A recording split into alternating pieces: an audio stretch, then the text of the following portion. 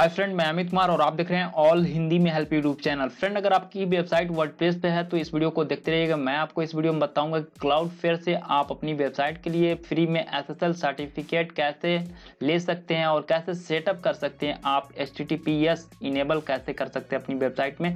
जैसा कि आप देख सकते हैं मेरी वेबसाइट पे यहाँ पे सिक्योर लिखा है और यहाँ पे जैसे ही आप क्लिक करेंगे यहाँ पे सर्टिफिकेट पे जाएंगे तो आपको यहाँ पे सर्टिफिकेट दिख जाएगा। और यहाँ पे देखिए एक और भी वेबसाइट है, तो आप कैसे सिक्योर कर सकते हैं। आप देखिए यहाँ पे रेलवे तैयारी तो कैसे कर सकते हैं फ्रेंड, आपको इस वीडियो में स्टेप बाय स्टेप बताएंगे। अगर आप इस वीडियो को देख लेंगे फ्रेंड तो आपको कहीं भी कुछ करने की जरूरत नहीं पड़ेगी।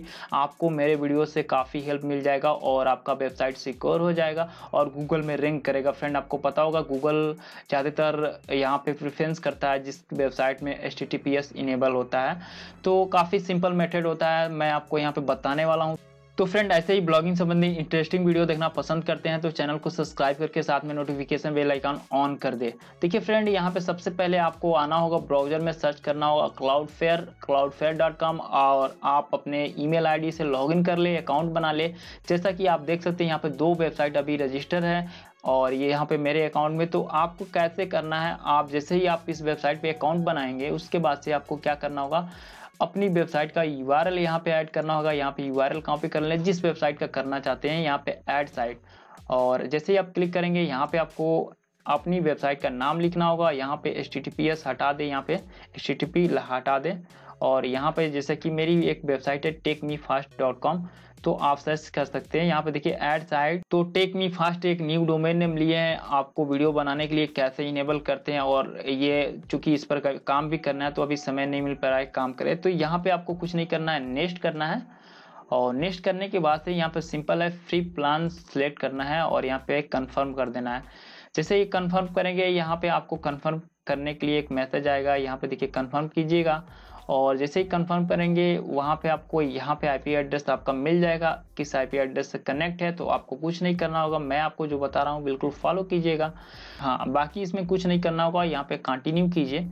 और कंटिन्यू करने के बाद से फ्रेंड यहाँ पे देखिए आपको 2 IP एड्रेस दिए जा रहे हैं, तो इसको आप कॉपी कीजिएगा और आप जहाँ पे डोमेन नेम लिए हैं वहाँ पे जाइएगा।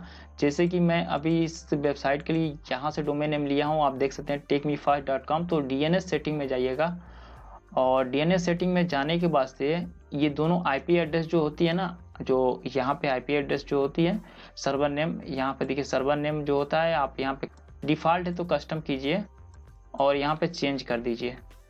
यहाँ पे चेंज करना है आपको, यहाँ पे कॉपी करना है और यहाँ से चेंज कर देना है। बिल्कुल सिंपल मेथड है, यहाँ पे चेंज कीजिएगा और सेव कर दीजिए। तो थोड़ा सा हाइड कर दिए और कुछ करना नहीं है इसमें। सेव करने के बाद से आपको क्या करना होगा मैं आपको यहाँ पे बता रहा हूँ। यहाँ पे कंटिन्यू कीजिए। इस वेबसाइट पे आने के बाद से क्लाउडफ्लेयर कंटिन्यू करने के बाद से आपको क्या करना होगा, कुछ इसमें सेटिंग होती है, एडवांस में जाइए और इसमें कोई सेटिंग वगैरह देख लीजिए है या नहीं है। और यहाँ पे देखिए आपको क्रिप्टो में जाना है, इसके अंदर यहाँ पे देखिए क्रिप्टो में आने के बाद से आपको यहाँ पे फ्लेक्सिबल कर दें और बाकी कुछ नहीं। यहाँ पे फ्लेक्सिबल करने के बाद से और यहाँ पे HTTPS ऑफ है, इसको इनेबल कर दें और यहाँ पे नीचे आइए और इसको भी इनेबल कर दें। ओके, अब कुछ करना नहीं है, आपका कुछ नहीं करना है। अब यहाँ पे आपका काम जो है कि कंप्लीट हो गया है और बाकी कुछ नहीं करना है। अब आपको करना क्या है, मैं आपको जो बता रहा हूँ वो फॉलो कीजिएगा। एक प्लगइन है जो कि मैं अपने वेबसाइट पे आर्टिकल लिखा हूँ, वहाँ पे दिया हूँ, आप उसको डाउनलोड कर लीजिएगा। ऐसे बहुत सारे वेबसाइट आती हैं लेकिन सही से वर्क नहीं करती है। जो मैं यूज़ करता हूँ वही मैं आपको दे रहा हूँ, तो वही यूज़ कीजिएगा।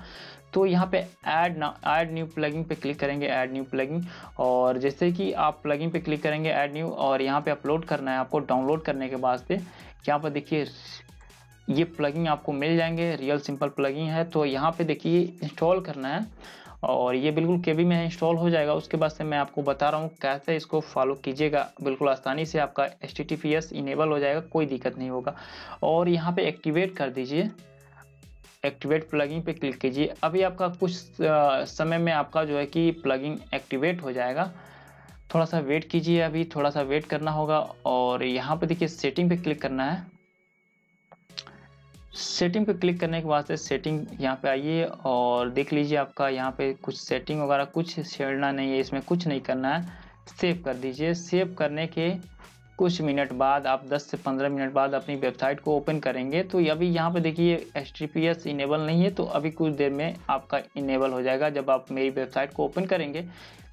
तो फ्रेंड यहाँ पे जैसे ही हम लोग रियल सिंपल SSL जो प्लगइन है उसको इंस्टॉल करेंगे, उसके बाद से एक्टिव कर लेंगे। यहाँ पे जैसे कि अभी एक्टिव दिखा रहा है, सेटिंग में आप जाएंगे तो आपको कुछ नहीं करना होगा। मैं आपको बताया था कि आपको क्या क्या करना होगा, स्टेप फॉलो करना होगा SSL सर्टिफिकेट लगाने के लिए अपनी वेबसाइट में। तो कुछ देर बाद, यानी कि ये वेबसाइट कुछ देर बाद जो है कि SSL सर्टिफिकेट आप देखते हैं यहाँ पे HTTPS इनेबल हो गया है और यहाँ पे सिक्योर लिख रहा है। बहुत ही आसानी से हो गया, आपको कुछ नहीं करना होगा, आपको कोई सर्टिफिकेट क्रिएट नहीं करना होगा। ये सिंपल है, आसानी से कर सकते हैं और अपनी वेबसाइट को सिक्योर बना सकते हैं और रैंक करा सकते हैं। तो देखिए फ्रेंड, कितना सिंपल और आसान तरीके से मैं आपको बताया हूँ कि आप अपनी वेबसाइट के लिए SSL सर्टिफिकेट कैसा, कहाँ से फ्री में ले सकते हैं और कैसे सेटअप कर सकते हैं, सब कुछ आपको बताया हूँ। तो ऐसा ही जेन्युइन वीडियो देखने के लिए, इंटरेस्टिंग वीडियो देखने के लिए चैनल को सब्सक्राइब कीजिएगा और वीडियो अच्छी लगी हो तो लाइक शेयर कमेंट करके जरूर बताइएगा। Thanks for watching.